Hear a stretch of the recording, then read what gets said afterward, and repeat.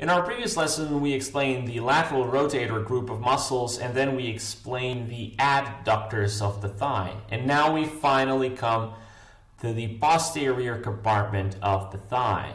We're going to explain also the muscles of the gluteal region, but before we explain that, we want to go muscle by muscle and explain the posterior compartment, and then the innervation and the blood supply as well. Now, I don't want to be like all the other people here and explain the muscles and then let you wonder, where are all the arteries and the nerves? So let's explain the arteries first. In order to explain the arteries, there are two arteries that I want to show you. We have to remove the semimembranosus and also the adductor brevis. Right under the piriformis muscle, there is the inferior gluteal artery, sending its branches to our region to supply our muscles.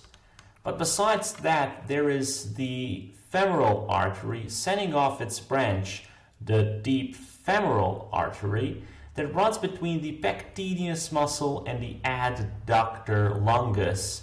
And after that, it continues going downwards behind the adductor longus, and now the biceps femoris. Remember, that's not this biceps, it's the biceps on your femur bone.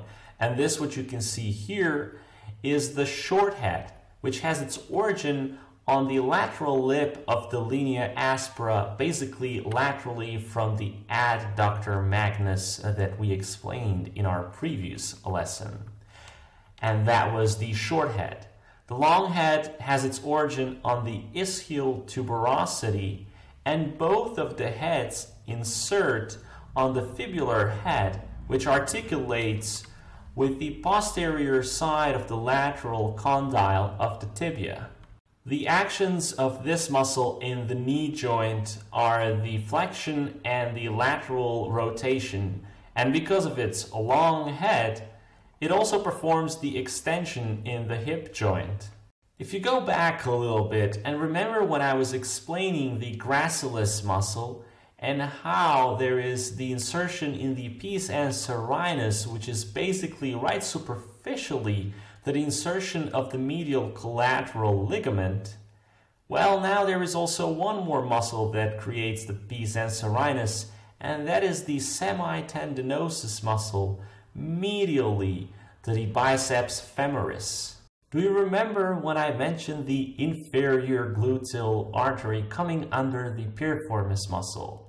Well, there is also one more structure coming under the piriformis muscle, and that is from the lumbar and the sacral plexus L4 to S3, the very thick sciatic nerve.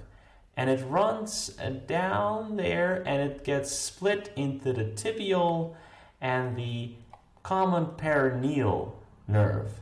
The common peroneal nerve branches supply the short head of the biceps femoris, and the tibial nerve branches supply all the other muscles that I have explained.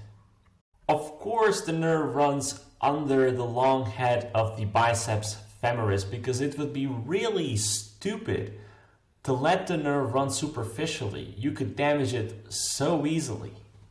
So you want to learn about the muscles of the gluteal region as well. You can go to my website and check out all of my lessons and my anatomical software, animatedanatomy.com.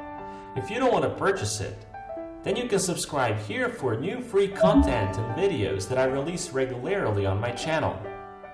Thank you.